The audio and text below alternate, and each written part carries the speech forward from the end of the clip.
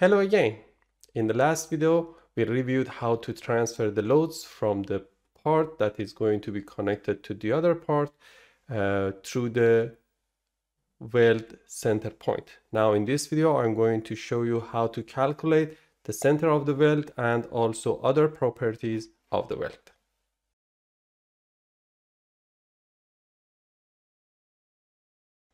So if we recall from the static course, or sometimes in strength of material, if we have a cross section T, H, T, and then let's say B, keep it as T, Y bar is always calculated according to sigma AI YI divided by sigma AI, the same as X bar AI times XI divided by sigma AI. Just to review this, it's better if we go with a numerical example. Assume we have a channel shape 100 millimeter, 200 millimeter, and also 100 millimeter. Assuming the T is constant and is 10 millimeter. So for the calculation, we know that the x-axis is exactly in the mid, but for y-axis we need to find out location in horizontal direction. So this is what we are looking for, and typically we take one baseline with the distance of x bar, and now we are going to determine x bar. Here we have one rectangle which the area is 100 times 10 millimeter, and also the center of this rectangle to our baseline is going to be 50 millimeter. Also we have this vertical web which the height will be 200 minus 20 millimeter, which results in 180 millimeter, and the center is only 5 millimeter from the base. I can write down area will be 180 millimeter times 10 millimeter, and x will be 5 millimeter. Now if we go with the equation, it will be 100 times 10 for the flange, and then multiply by 50 millimeter as x. As far as we have two flanges, we can multiply it by 2, and then plus 180 times 10 square millimeter times 5 millimeter divided by 2 times 100 times 10 plus 180 times 10. So it is 28.7 millimeter.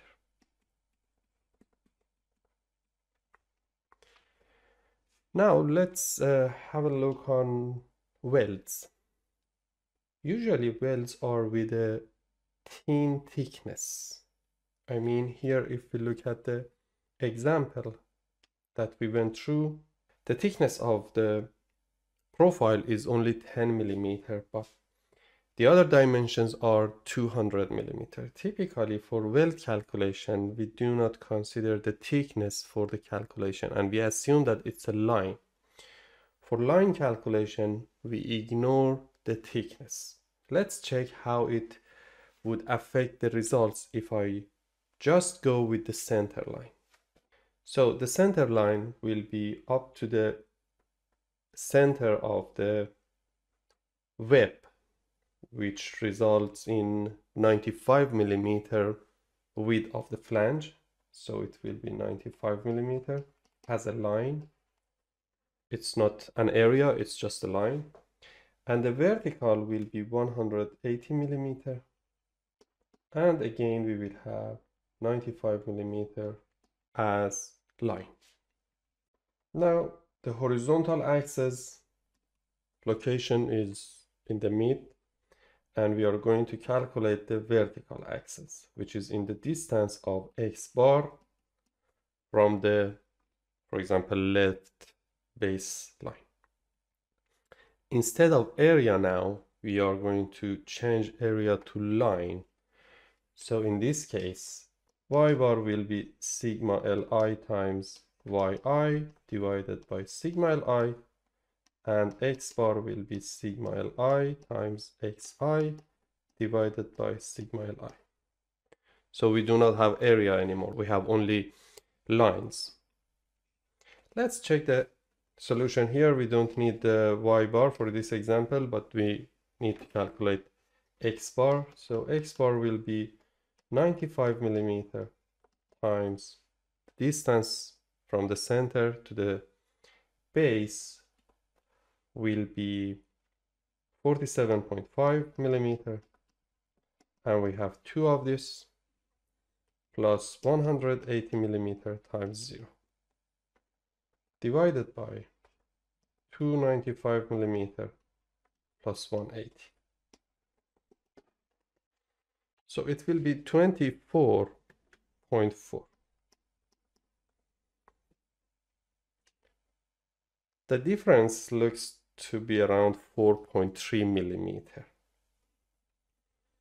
But if we have a close look, we consider that this is in the center line. It means that it is 5 millimeter offset from the corner or from the edge of the profile.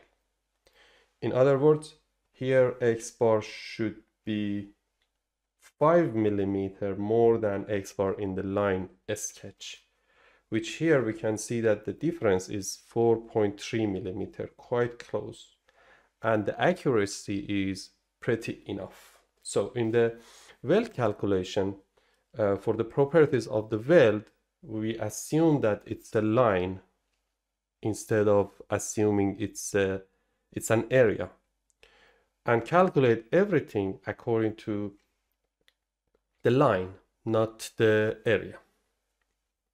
So in that case, for all welds, area of the weld will be sigma li then times omega, and omega represents the weld leg size. So if we follow this instruction, x bar will be always sigma li times xi divided by sigma li, and y bar will be sigma li yi divided by sigma li. And what will come after? Moment of inertia about x-axis, moment of inertia about y-axis, and also polar moment of inertia. So ix will be sigma ix0 plus ai times di square.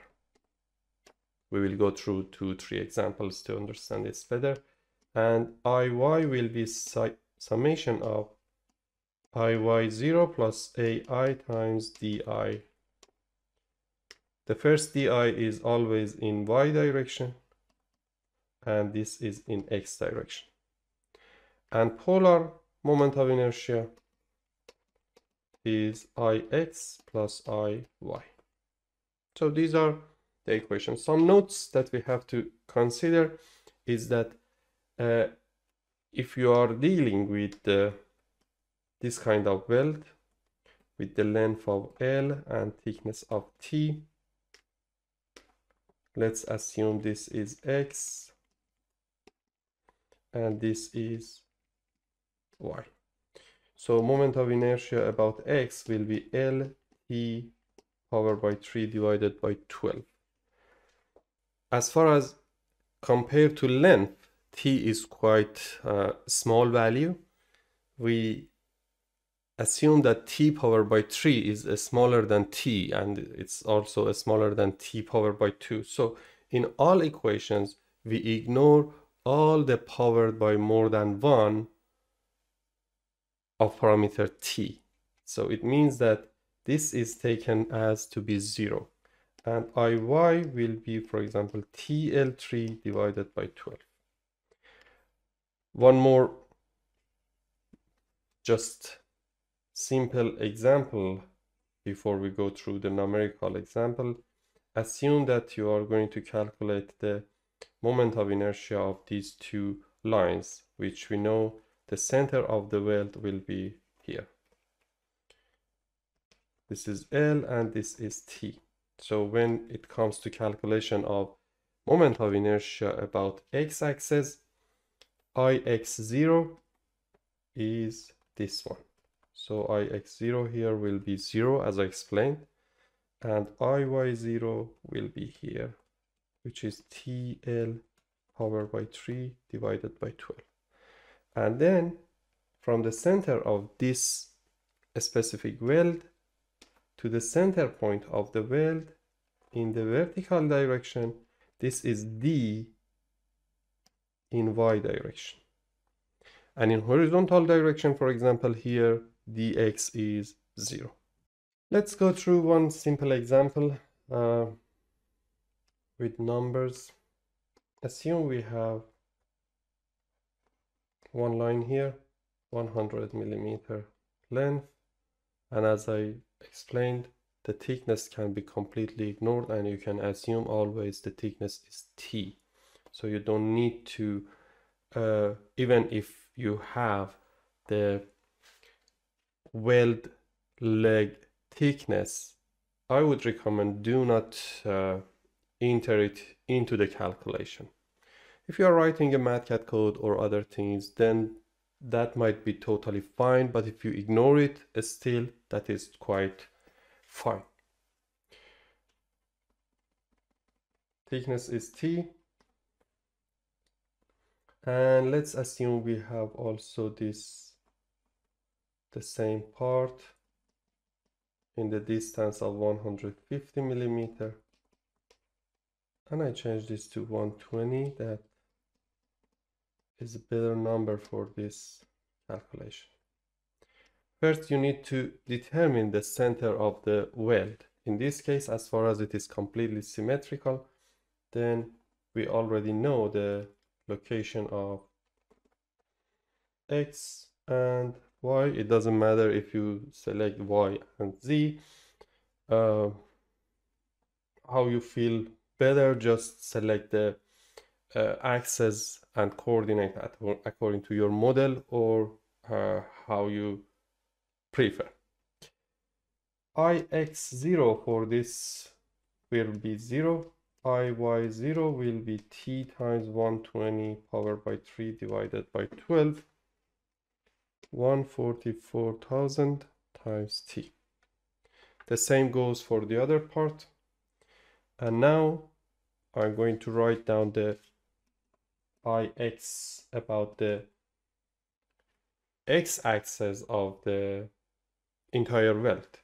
So it will be summation. We have two welds times 0 plus, because Ix0 is 0, area of the weld, each one is 120 times T, and then times the vertical distance between the center of the component up to the center of total weld. So it will be 75 millimeter.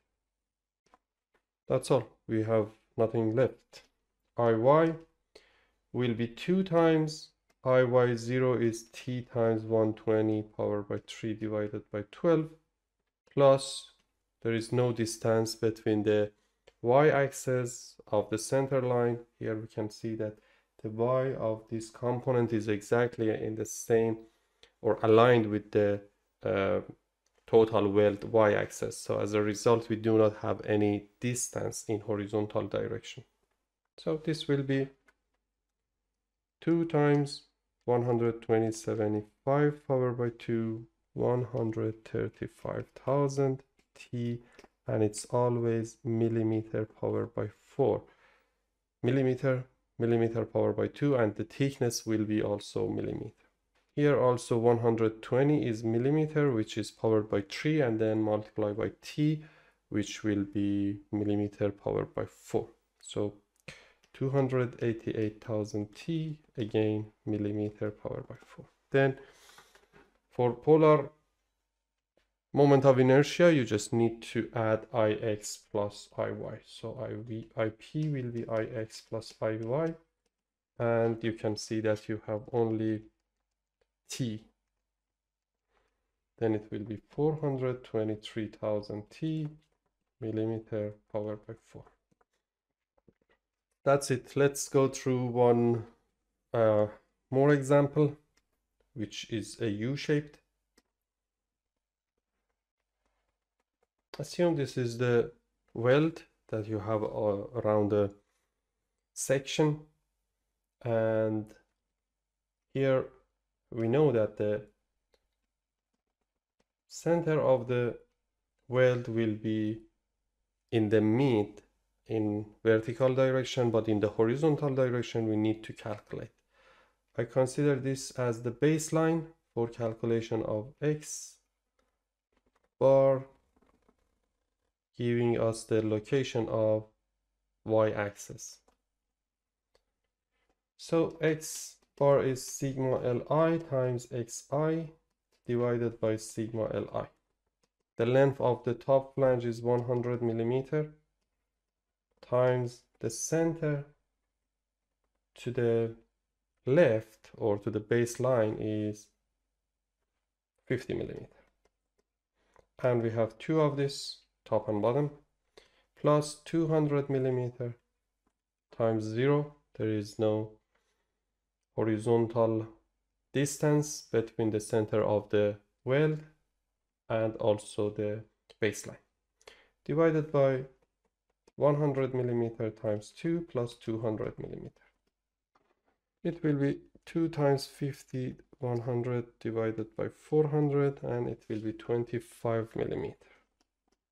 So that simple calculation would result in the position of this center of the weld. Now, if we review what we learned in the previous video, this is the center point of the weld. Now we need to bring all the loads from the source to this point. And now we have to calculate moment of inertia about X and Y axis. This is X and this is Y. So for each part, we can write down the moment of inertia about X and Y separately. So this will be Ix0 will be 100 times T power by 3 divided by 12. So it will be counted as 0. For the other part, which is the vertical weld part, moment of inertia about X is now T times 200 millimeter power by 3 divided by 12. About X-axis,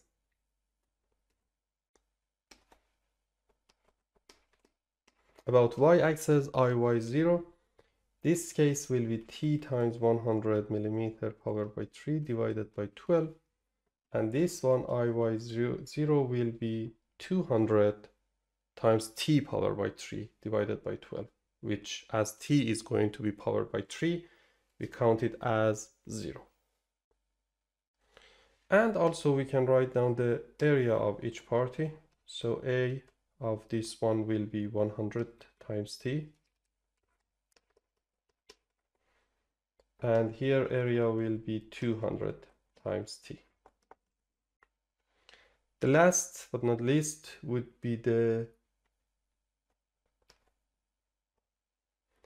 distance in vertical and horizontal direction of the segment of the weld to the center point of the total weld. So here we can see that this distance is 100 millimeter and the horizontal distance is going to be 25 millimeter. As far as the distance towards the baseline is 50 millimeter and X bar we calculated it is 25 millimeters, so it will be 25 millimeter.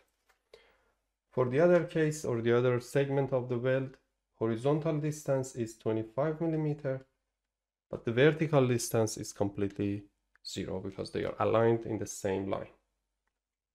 Now, if you have these information in hand, we can write down Ix, which is sigma Ix0 plus AI times d in y direction power by 2.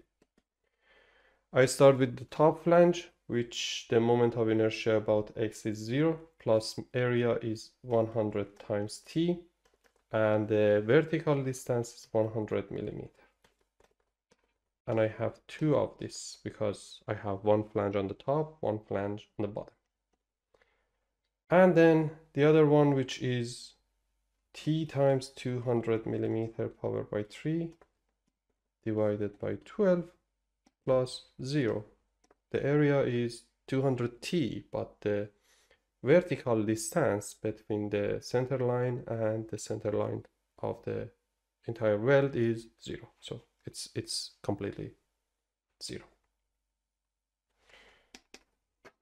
Then 100 times 100 power by 2 times 2 plus 200 power by 3 divided by 12. So it will be 2.67 10 power by 6 times t millimeter power by 4. For Iy, sigma Iy0 plus Ii times d, this time in x direction, power by 2. I start with the flange again. Iy will be t times 100 millimeter power by 3 divided by 12 plus the area is 100 times t, and then the distance in horizontal direction is 25 millimeter. Power by 2 as far as we have two segments or two identical segments in top and bottom flanges. Then for the other part, which is vertical weld segment, Iy is 0 plus area is 200 times t, and then the horizontal distance here we have 25 millimeter. So it will be 0.42 10 power by 6 times t, and IP easy to calculate. 0.42 plus 1.2.67, it will be 3.1 10 power by 6 millimeter for, okay, t I just forget, millimeter power by 4. Now let's go for another example that x bar and y bar needs to be calculated. Assume that we have one angle welded as an unequal length angle, in one direction 80 millimeter and the other one 120. Assume that this is the weld. When you are calculating the fillet weld, you just need to sketch the weld, not the cross section. I select two baselines for x and baseline for y. Then I calculate this one. Area will be 80 millimeter, or let's go with L. L will be 80 millimeter. X will be 40 millimeter from the base, and y will be 0 in the vertical direction. For the other one, length is 120 millimeter. X is 0 and y is 60 millimeter from the base in vertical direction. Now simply we can write down x bar equals to sigma Li xi divided by sigma Li. So it will be 80 millimeter times 40 millimeter plus 120 millimeter times 0 divided by 80 millimeter plus 120 millimeter. 80 times 40 divided by 200, so it will be 16 millimeter in horizontal direction, offset from the baseline. Sigma Li yi divided by sigma Li, so it will be 80 millimeter times 0 plus 120 millimeter times 60 divided by 80 millimeter plus 120 millimeter. 120, 60 divided by 200, 36 millimeter. Now we have the exact centroid of the weld. In this direction 16 and in the other one 36. And now we can go through moment of inertia. For the first, Ix0 is 0 as far as t is going to be powered by 3, and Iy0 will be t times 80 millimeter powered by 3 divided by 12.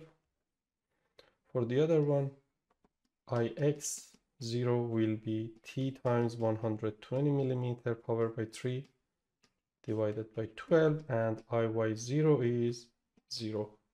Again, t is going to be powered by 3. Then we can write down moment of inertia of the weld about x-axis. Ix0 will be 0 for the top segment of the weld plus the area, which is 80 millimeter times t, times, now we need to consider d in y direction, which is 36 millimeter, plus the other case is t times 120 millimeter powered by 3 divided by 12, and the area is 120 times t, and now the distance between the centroid of this weld segment towards the weld centroid, total weld centroid, is 60 minus 36. Here is 60 to the baseline and 36 is the centroid. Iy0 is t times 80 millimeter powered by 3 divided by 12 plus t times 80 millimeter times, now we need to go with the horizontal distance for Iy, which is 40 minus 60. 40 millimeter minus 16 millimeter powered by 2. And for the other case, Iy is 0. I can write it down here. Plus area is 120 times t times, now d in x direction between the segment of the weld and also the y-axis that we have in the centroid of the weld is 16 millimeter. So Ix will be 80 times 36 powered by 2 plus 120 powered by 3 divided by 12 plus 120 times 60 minus 36 powered by 2, 3,168,100 times t millimeter 4, and Iy will be 80 powered by 3 divided by 12 plus 80 times 24 powered by 2 plus 120 16 powered by 2. 80 powered by 3 divided by 12, 80, 24, 120 times 16. So it will be 119467 t millimeter 4. And Ip will be Ix plus Iy, which is 3,168,100.